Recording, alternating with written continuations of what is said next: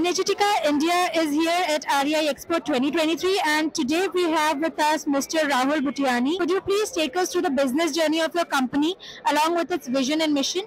Sure. So Adani Solar has been in operations for the last 7 years now. We are among the pioneers in the industry, and we have ensured that we bring in the latest technologies, the latest emerging technologies to be brought into India, and I will share more about that.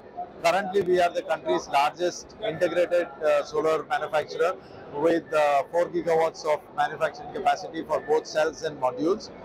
We've also recently started our 2 gigawatt factory for solar ingots and wafer manufacturing.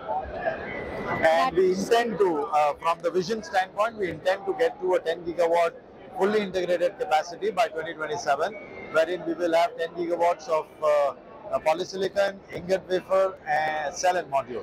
All of it. That's great, sir. All the best. Discuss the product range of your company along with the USPs. What steps are taken by your company to ensure quality products?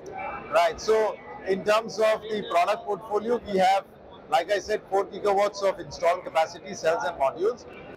We are offering 2 gigawatts of capacity for mono-PERC modules, and another 2 gigawatt capacity for TOPCon modules.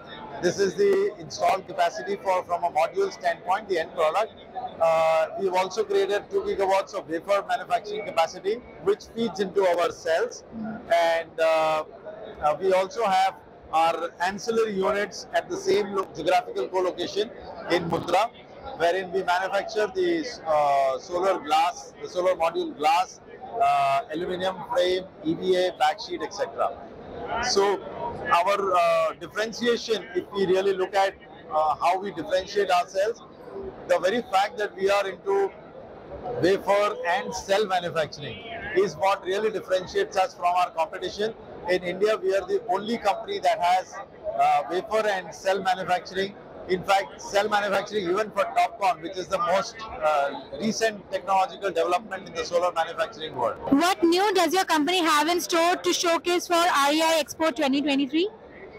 Like I said, we've unveiled our product, TOPCon module product, which is with our own cells, the TOPCon cells, and that is what is the new product that we've unveiled. This is a latest technology world over, and is also the better, is better in terms of efficiency, in terms of power generation, in terms of its parameters, performance parameters. Where, according to you, does India stand in the global RE scenario? What gives us an edge and what more needs to be done? Well, India is at a very strong position world over in terms of manufacturing capacity. India is currently, and I can see India being continue to be the second largest manufacturer of RE products in the world going forward also. Basis all the announced capacities that we have seen from Indian domestic manufacturers.